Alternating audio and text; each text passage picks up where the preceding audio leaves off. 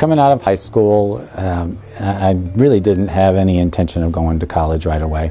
So I told my father that I didn't want to go to college, and he said, I'll go and get you some luggage and we can pack and you can leave. And I decided I would go to college. So Sargeant Reynolds was very convenient for me, and a logical choice, really not knowing what I wanted to do. And, I had a lady named Dorothy Harris as an accounting professor, and she was an adjunct professor, but very, very professional, focused on not just the meat of accounting, but how you're supposed to behave and how you're supposed to act and be a professional. And then the second was Don Isbell. He's an economics professor.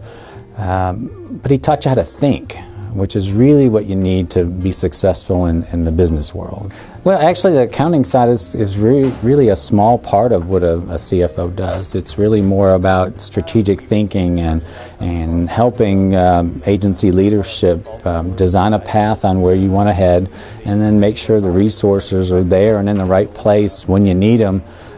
So really, the finance is just a small part of what you do as a CFO. My path went straight to tech.